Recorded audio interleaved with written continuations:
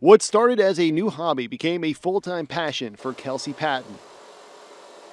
When I was 13, I told my mom that I wanted to knit a sweater, but first we had to get some sheep. And we both just went headfirst down into the rabbit hole of fiber art. Several years later, Kelsey owns the only custom fiber mill in the state where wool and other animal furs into a crafter's dream. People can bring their wool from their own sheep or fiber from their alpacas or llamas or other fiber animals, and then we turn that into their desired end product, whether that's yarn or roving or quilt bats or felt.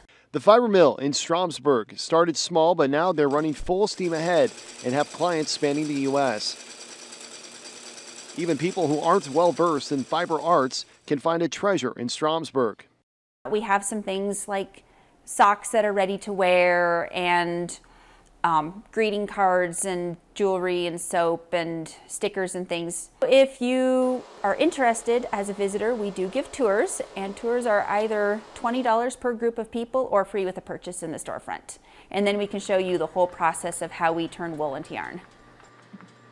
And since the start of the Passport program, Kelsey says their foot traffic has quadrupled.